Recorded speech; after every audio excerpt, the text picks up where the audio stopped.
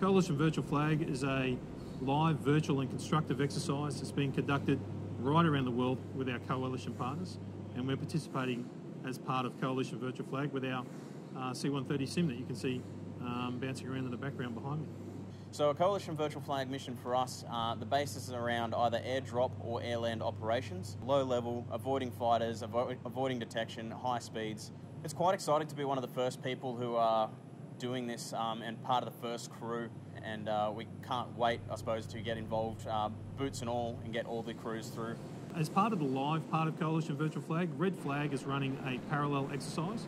So they're operating inside the Nellis training areas. So we have real aircraft flying in Nellis, and we also have the virtual aircraft being the simulators that all are part of a massive coalition package to go exercise together.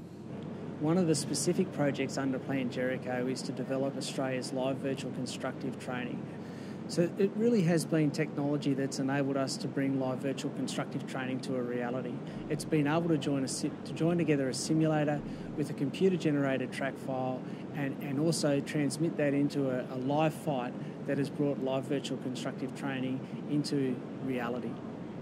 So we have C-130 simulator here in Richmond, working with a simulator, E7 simulator in Williamtown, and then a whole bunch of different platforms from across the US and the UK in a single fight in real time. And that is the way of the future for live virtual constructive training in Australia.